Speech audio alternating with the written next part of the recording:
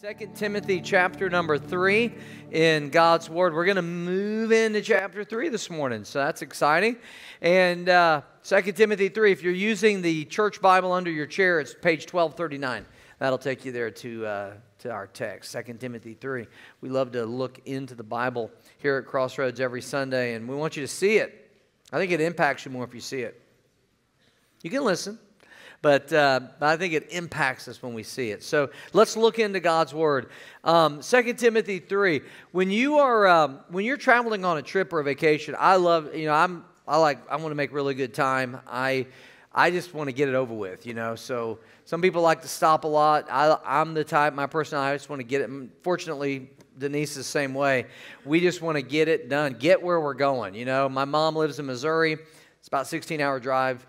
I want to do it in 14 if I can, So that's kind of the goal, because you get a time change, an hour, you save an hour going there. So, it's like, I want to do it in record time. And when you're traveling on a trip like that, you ever been making really good time and then all of a sudden one of those flashing signs is on and it says, warning, crash ahead, expect delays.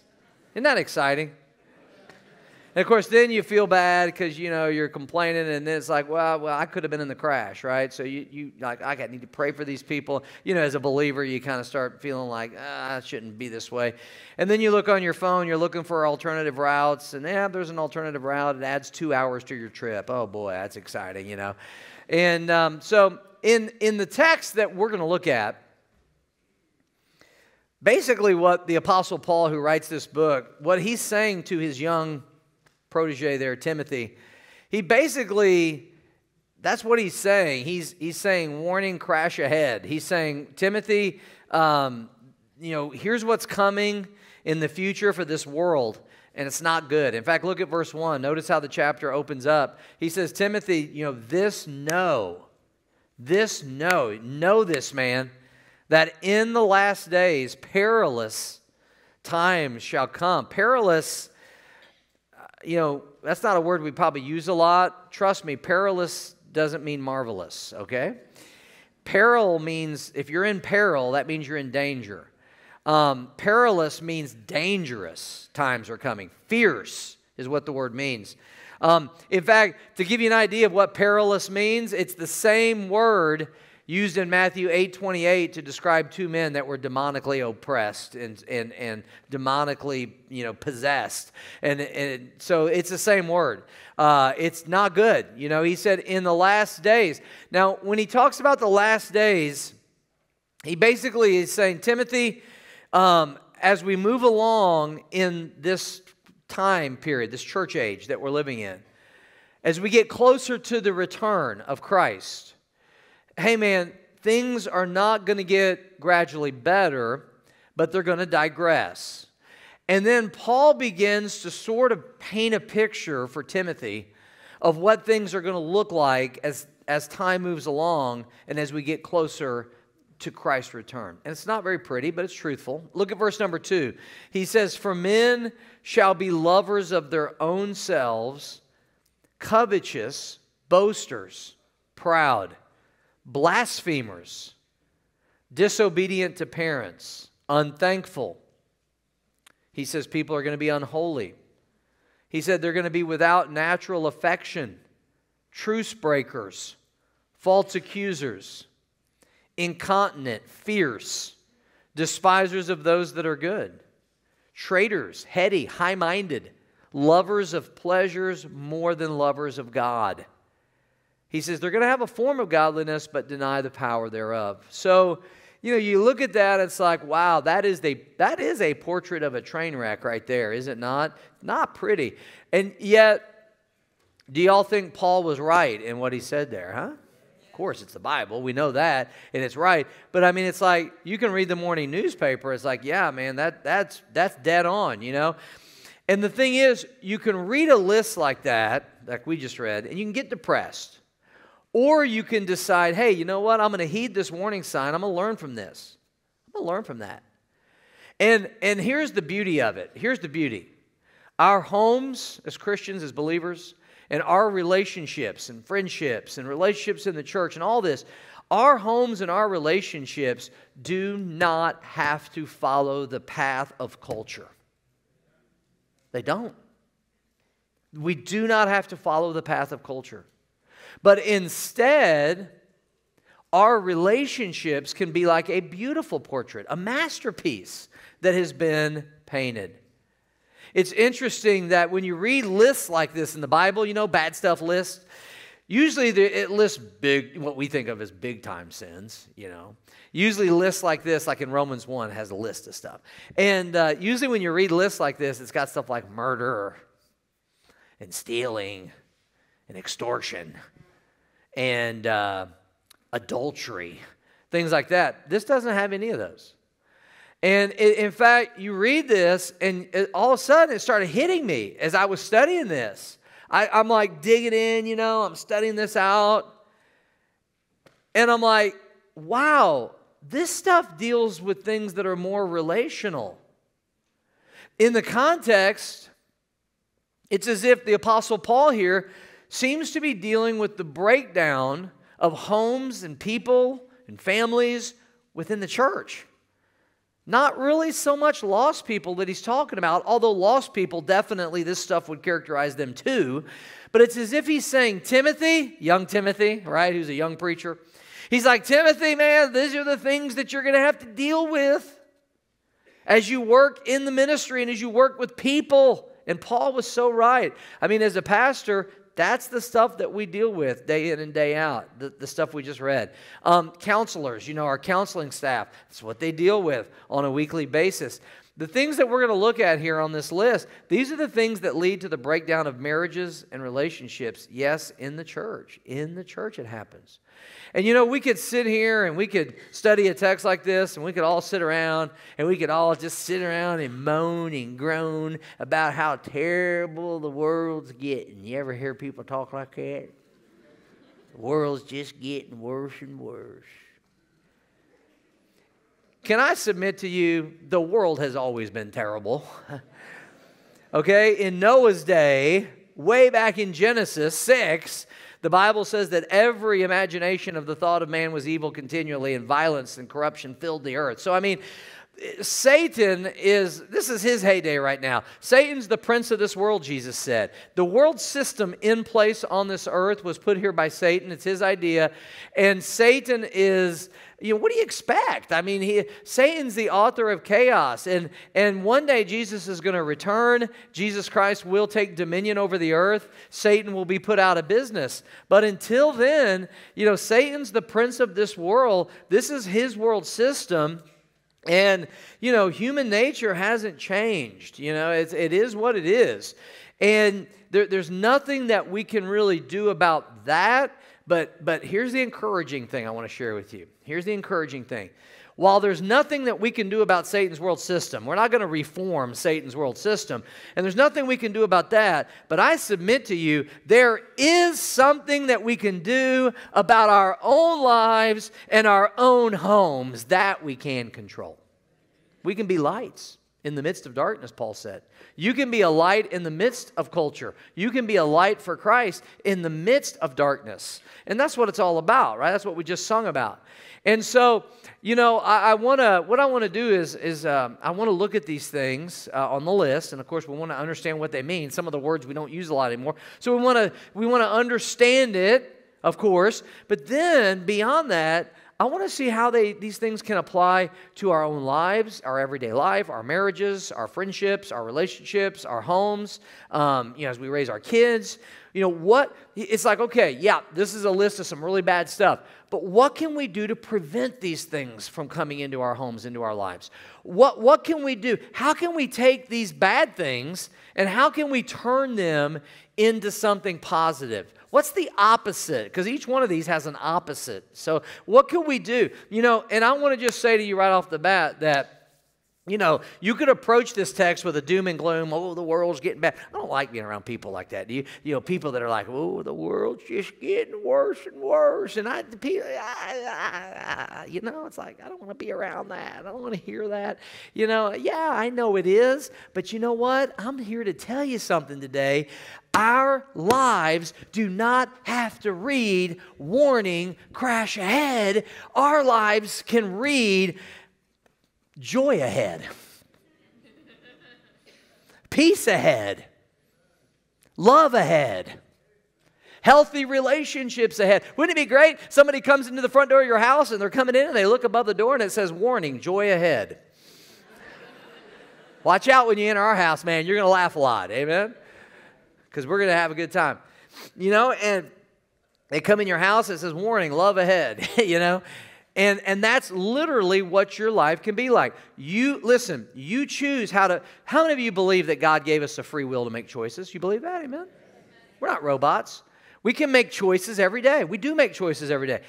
And therefore, we can paint our own portrait of what we want our lives to look like. It doesn't have to look like this list. So we're going to go through them and we're going to hopefully learn a lot. All right, let's look at the first one. Look at verse number 2. It says, okay, so he says, perilous times are going to come, bad times are going to come, Timothy. But then he says in verse 2, he begins to kind of, give him a portrait of what it's going to look like. Timothy, this is what's going to look like. For men, people are going to be lovers of their own selves. Well, right away, some people are like, well, that's a good thing. You need to love yourself. And look, I understand that if a person hates themselves and if a person can't forgive themselves, that'll lead to all kinds of issues, and I get that. But humanism and much of modern psychology teaches this. It teaches that everything begins with you and centers around you. Everything begins with you and centers around you. So they tell you, you must love yourself first and foremost. You live to please yourself. There's a philosophy that says, if it makes you happy, then it must be all right. I hear this a lot. I even hear believers spout this philosophy. You know, some guy will leave his wife and his kids, and then someone will say, I know he left his wife and kids for another woman, but if it makes him happy, then I guess it's okay. What about the string of bodies he's left by the wayside? What about all the bruised and battered and scarred people he's left by the wayside?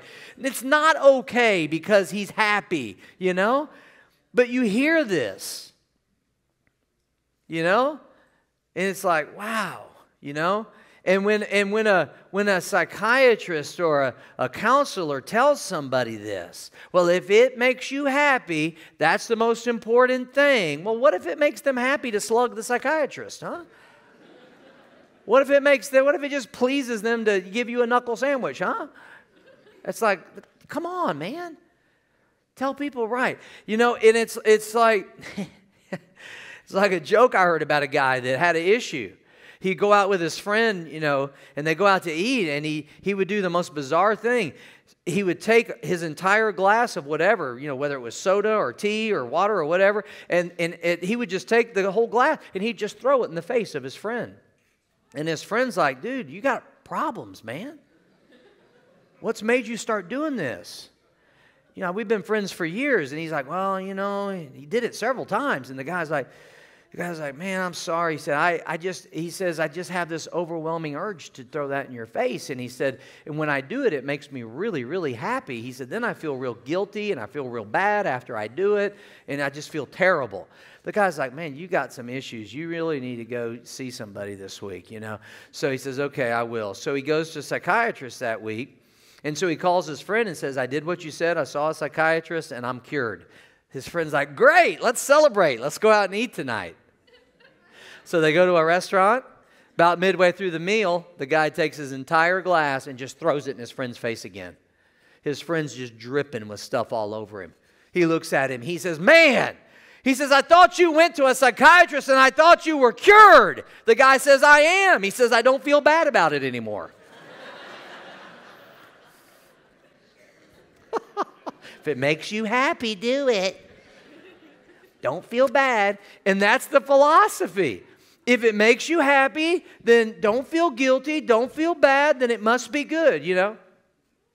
Can I submit to you that is a recipe for relational nightmares? Warning, crash ahead. You know? Someone who just thinks they're the center of the... And here's the deal. You get two people... Then people get married that are both that way. They're both selfish, self-consumed, lovers of their own selves. Get two people living under the same roof that way. Then let's throw in a couple kids later on who think they're the center of the universe. Forget about crash ahead, explosion ahead, right? So what's the alternative to being a lover of your own self? Well, what did Jesus teach? Look in your handout. Let's see what Jesus taught. All right, it's in your handout there. And it says, Jesus said, you shall love the Lord your God with all your heart, with all your soul, with all your mind. This is the first and great commandment. And the second is like unto it. He says, you shall love your neighbor as yourself. So you know what the teaching here is, church? Here it is. You ready? Love the Lord first and foremost. And by the way, you learn to love God just like you learn to love anybody. You didn't just wake up one morning, look in the mirror, and love the person you married. You learn to love them, right? You fell in love with them. And in the same way, as you study about God in the Bible, and as you learn about God, and as you talk to God in prayer, you begin to fall more in love with God. So you love the Lord. And then what happens is, as you learn to love God, guess what? Now all of a sudden you do have a healthy perspective of yourself. It's not based on humanistic subjective reasoning, but now you have a healthy perspective of yourself that's based on God's view and God's perspective of you.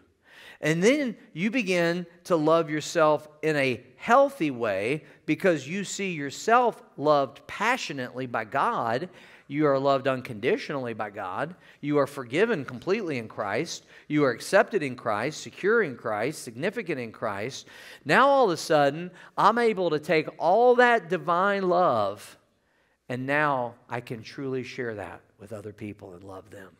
And that's the idea of what Jesus is saying. In your handout, it says that loving God and loving others should be the two main priorities of our lives if we want healthy relationships. And it is. You love the Lord and you love people. That's the basis of healthy relationships.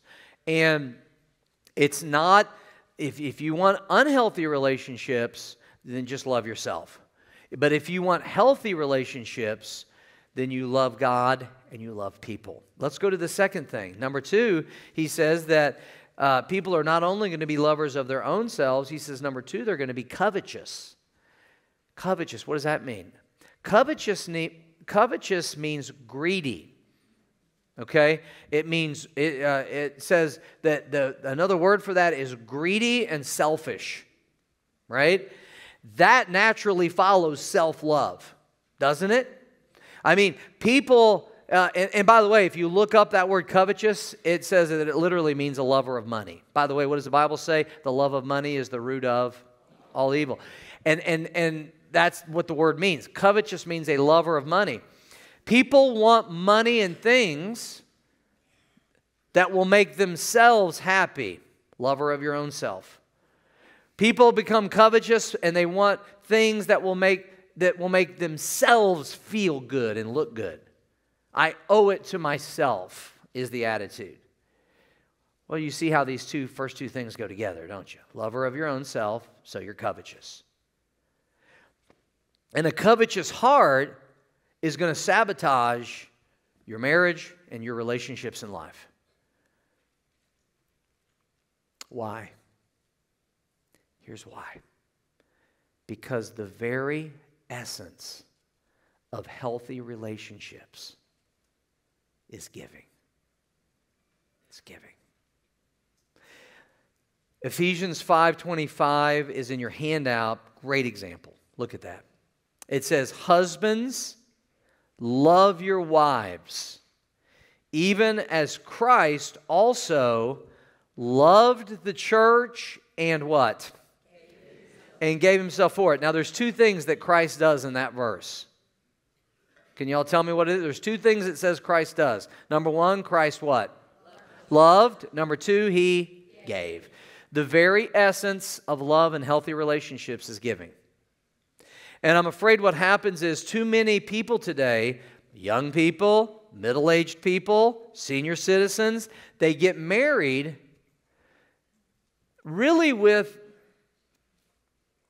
the attitude they expect to receive. They're looking that I'm going to receive in this marriage. And almost the attitude of that marriage is going to, that other person's going to fix my problems that I've had all my life. Can I submit to you, marriage doesn't fix anything? Okay? Marriage isn't going to fix you.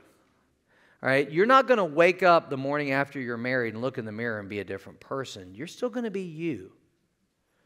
The core of who you are isn't going to change because you got married.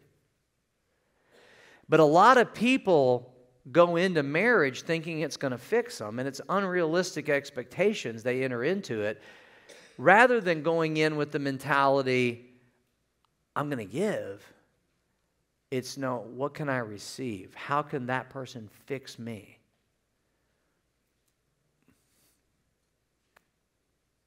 And when you get here's the deal though, when you get two people in a marriage, hold on, you get two people who are in the marriage and both of them are living to give to one another, you will have a happy, contented marriage. Not that you're not going to have bad days, but overall, you live to give to your spouse. It's like, man, it's about them, not me. You see, that's why I say these first two go together so well. Instead of loving myself, I love her or him.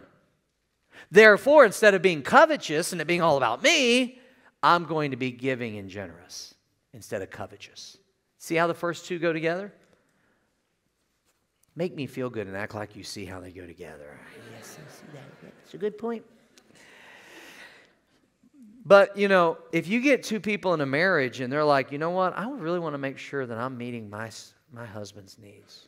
I just want to meet his needs. I want to make sure that I am meeting his needs as a wife. And the husband's like, I want to meet my wife's needs. I want to be there for her emotionally. I want to be present. I want to be there. I want to communicate with her. I just want to meet her needs. And I want to be the guy to meet the needs in her life. I don't want some other guy to come along and meet her needs. I want to meet her needs. And you get two people like that are like, I want to meet them. I love my spouse. I want to meet their need. Then you have the basis of a healthy relationship, a gratifying relationship. You see, we love others, therefore we're giving and generous. These first 2 points go along so well together. Hey, famous verse, John 3:16, for God so loved the world that he gave his only begotten Son. Yeah, he loved and gave. God loved, he gave. We love, we give. That's the way it is. God loved, he gave. Jesus loved, he gave. He gave. That's what it's about. Instead of being covetous, we're generous. We're giving. Then let's go to the next couple here. Let's go to verse number 2 again, and let's cover a couple more. All right? So men shall be lovers of their own selves. So instead of doing that, we're going to follow Jesus' advice and love the Lord and love people. Number 2, he said they're covetous. But instead of doing that, we're going to learn to be giving and generous. Then number 3, he said people are going to be boasters and proud. Boy, those go together. In fact, there's 3 that go together. Look down at verse number 4. And about in the middle of verse 4, you'll see the word high-minded. All 3 of those are the same idea. Proud, boasters, high-minded. If you look up the word boasters, it says braggart. Ever meet somebody who's a braggart? When it says proud, you look it up and it says appearing above others, haughty. Ever met someone who's haughty? Ever heard the expression, boy, she's always got her nose in the air? That's proud. And then the word high-minded, it means lifted up with pride, inflated with self-esteem, self-conceit. I think that guys probably innately struggle with this more than ladies as a rule. Thank you, ladies, for not saying amen right there. Guys are known for having egos.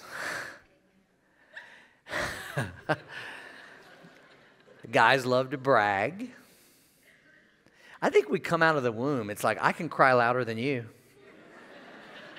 In the nursery, right? The guys are competing, and little baby boys, who can cry the loudest, I think.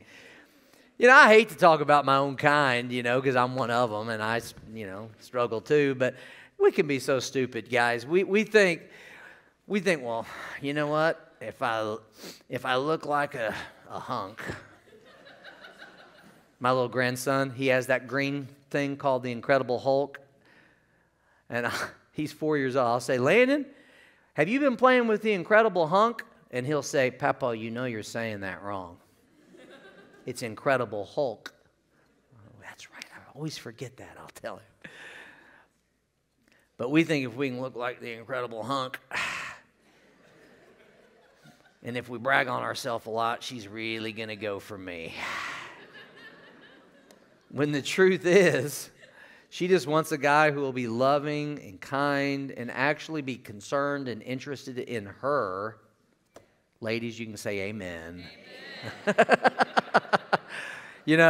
guy who will actually, let her talk and be interested in what she thinks. And here's the mistake, guys, that we make. And we're guilty, guys. Again, we tend to be this way. And ladies can do this too. But guys, we think that if we always think the answer to relational problems are outward. If we can just change the outward, whatever it may be, there could be different ways we want to do that, but if we can change the outward, it'll fix our relationship issues. If I could just trim down, get fit, and look better, I'll be irresistible and she'll just want me all the time. We think that's going to fix the problem. If I could just make more money, if I could just become more successful, she'll realize what a great catch I am and she'll be a better wife. If I could just move out of this neighborhood and move to a different neighborhood, and then that'll be the answer. Or, if I could just get my kids, in a Christian school, that'll fix them. If I could just get them in a different school, that'll fix them. We're always looking for something outward to fix relational problems. When the answer to our relational problems lies right here. It lies in our heart. That's the answer's right here. Every day we have to put on the most important piece of clothing that you have. You say, what's that? Look in your handout. I'll show you. 1 Peter 5:5. He says, and be clothed with what? Humility. For God resists the proud and gives grace to the humble. So every day, he says, clothe yourself in humility. We humble ourselves. God resists the proud. So when we're full of pride, God's not filling our hearts. And I would say this. I don't think it's just God that resists the proud. I think pretty much everybody else does too. What do you think? I've heard this expression. Pride is a strange disease. It makes everyone sick except the one who has it. Now, the one who has it's sick too. He just doesn't know it, right? But it's so true. In your handout, it says that pride kills relationships. Pride kills relationships. Proverbs 13:10 in your handout. Look at it with me. It says, only by pride comes contention. Can you say that with me? Let's read it together. Ready? Only by pride comes contention. Think about this. We got this list of destructive things. Pride makes the list 3 times. So it must be a key issue. I mean, Paul finds a way to say pride 3 different ways on the list. Proud, boasters, high-minded. He finds 3 different ways to nail pride. And it is a key issue. What's the opposite of pride? Humility. And in your handout, I want you to write that in. Humility heals and keeps healthy our relationships. So, you may be here today and you may be like, I've been prideful in my relationship with maybe my parents or my kids or my spouse or a sibling rivalries, right? It could be you've been prideful at work. It could be you've been very prideful. You've been full of pride with a relationship with a friend, and it's hurt the friendship. Could be you've been prideful with someone maybe in a relationship at church. And my advice to you is this: humble yourself, be clothed with humility. Go to that person that you've been prideful with and say, hey, I want you to know that I've been wrong in some ways and I've been prideful. I don't want to be that way, but I have been that way. And I'm not perfect. And I have had pride. And I'm sorry. And humble yourself. Try to go build a bridge. Just try. You can't make people reconcile. You can't, but you can humble yourself. You control that.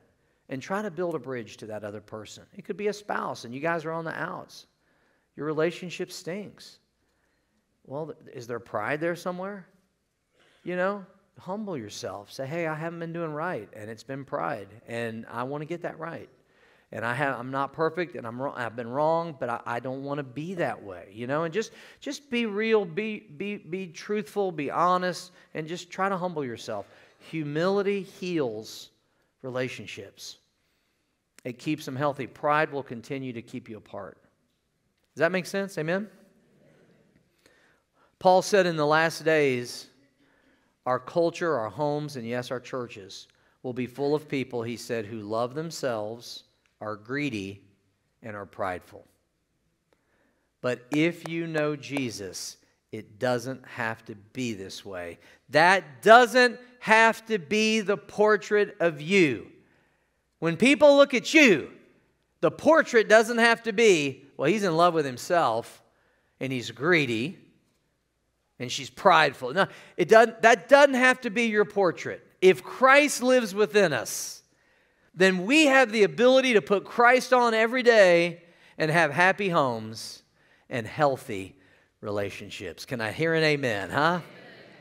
We can, hey, what's the 3 things we learned today? Hey, instead of loving myself, I love God, I love people. Instead of being covetous, I'm very giving and generous. And instead of being boasters and proud and high-minded, I am clothed in humility. And by the way, when you do those 3 things, do you know what the portrait becomes of you? Guess who you look like? Yeah, people see Jesus in you. That's the portrait. They see Christ in you. Let's pray right now.